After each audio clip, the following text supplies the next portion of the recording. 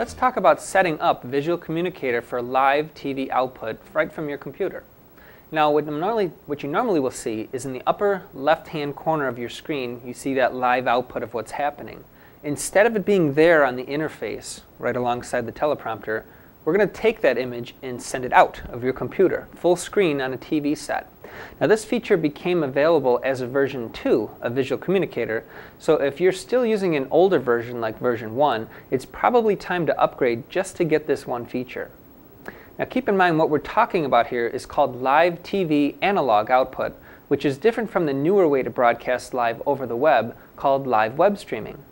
Visual Communicator does have live web streaming capabilities, but that's an advanced topic we'll look at on a future training DVD in this series.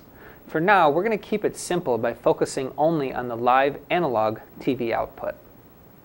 So to make all this possible, your computer needs to have a TV output jack. On a laptop, you'll likely see an S-video jack that looks like this.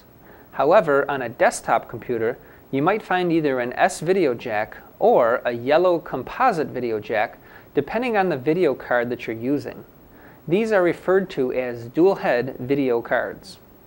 Now if you don't see a TV output jack, you'll need to buy a replacement video card that has TV output capability. Video cards inside of a desktop computer are really quite easy and affordable to replace.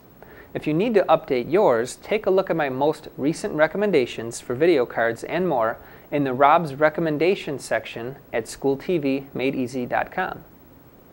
Next, I'm going to show you how to connect your video cables to enable this full screen live output.